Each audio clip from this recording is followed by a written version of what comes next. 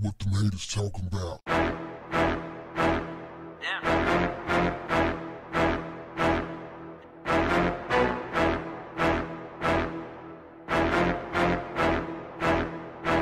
What's up, family?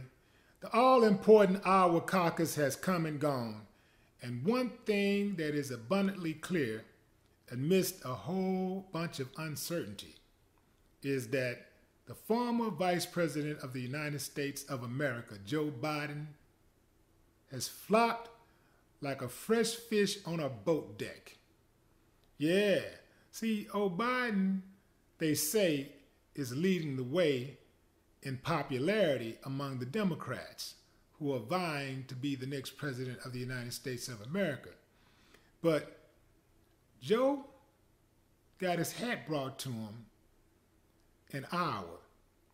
He finished a measly 12 percentage points in fourth place. That's it. That's all he was able to gather. 12 percentage points of the vote. Who finished first? Who was it? Joe Biden and Pete Buttigieg. They were around 25-30%, and Elizabeth Warren was around 20%. Now, you know, they had tried this new app out that was supposed to make everything a lot smoother, make the whole voting process a whole lot smoother. And what happened was the whole thing went pretty much to hell. It malfunctioned. They blamed it on quality control. So the results didn't come in right away. In fact, the results are still pouring in with over, I think, 70% of the votes being counted so far.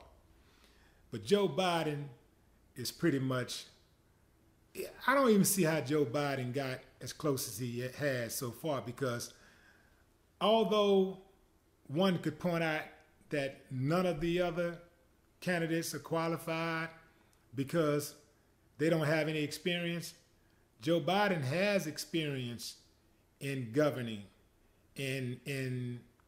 he has experience in the White House. So inside and out of the White House, outside of the White House, he's made a whole lot of mistakes. And I'm gonna tell you something. There is nothing that anybody gonna be able to tell me about Joe Biden to get me to get over that 94 crime bill that he signed, that he championed.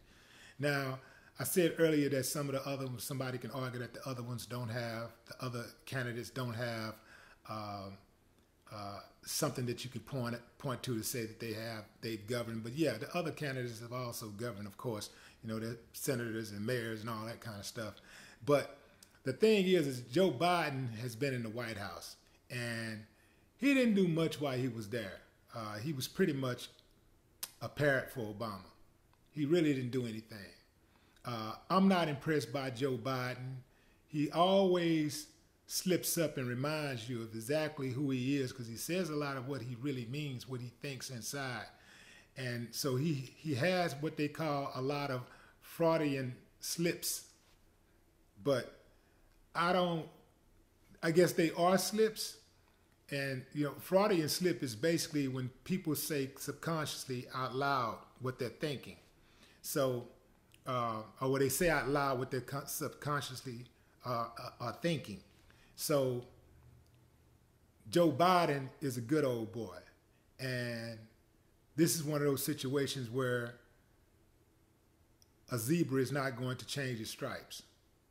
Joe Biden is who he is. Can't believe that he's gotten this close. Can't believe that people are still considering him as a viable candidate. I'd rather vote for somebody who ain't never had a shot at it. Somebody who ain't got a record of doing me dirty than to vote for somebody who has a record. And I'm going to go in and say, well, you know what? And they say, well, just trust me this time. I know I messed over you in the past, but trust me this time. See, I'd rather get down with someone who has never put their foot on my neck before. Joe Biden, I'm going to do everything in my power to make sure people know who you are. The real Joe Biden, not the Obama cool partner, the vice president. Nah, not that dude. That ain't the real Joe Biden. Well, that's part of him. But the real Joe Biden was at his best, showing you who he really was back in the 80s and the 90s. Late 80s, 90s. Oh, Joe Biden was a handful. And he was every single thing that represented evil in America. I could go as far as saying he was the personification of evil. Yeah. So he's not getting in. That, I was about to say I would guarantee you, but I can't because Trump is in office. And you know how that goes. Let us pray. No more talk. What the haters talking about?